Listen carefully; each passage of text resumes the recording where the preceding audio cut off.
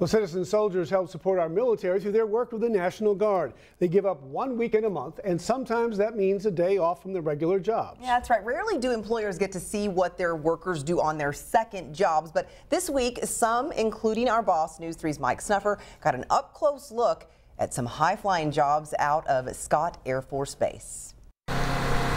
This is a KC-135 Stratotanker, a flying gas tank, based at Scott Air Force Base in St. Clair County.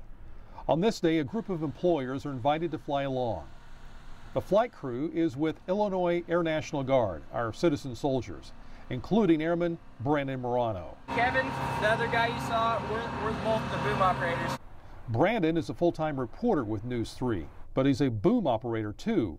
More on his job in a moment. This KC-135 was built in 1959.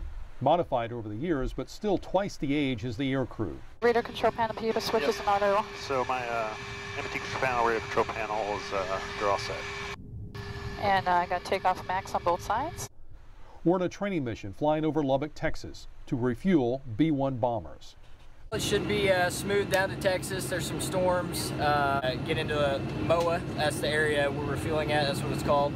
And then once we get into the MOA, the B-1s will literally meet us. It's called the en route rendezvous. For the passengers, only bench seats, but you do have plenty of leg room.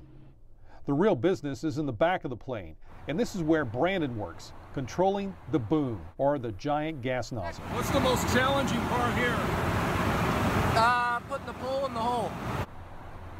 The boom operator is on his stomach, a control panel just below him. Through a small window, we see a B-1 bomber.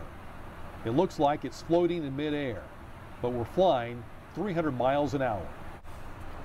Brandon has to carefully guide the boom into a fuel hole located at the nose of the B-1. He's done this many times, but it's a first for him to refuel a B-1 bomber in midair. It's also a rare experience for the passengers. It's completely blown away. I never dreamed that we'd be able to just, move freely about the aircraft. Matt Duffy is from Murfreesboro. He works at Country Financial, which employs many veterans and Guard members. In the orientation this morning, they made it pretty clear how important it is for an employer to be okay with their employees, leaving for extended periods of time. For the bosses on this flight, a rare glimpse at what some of their employees do away from their civilian jobs. So as an employer, what did you learn from this?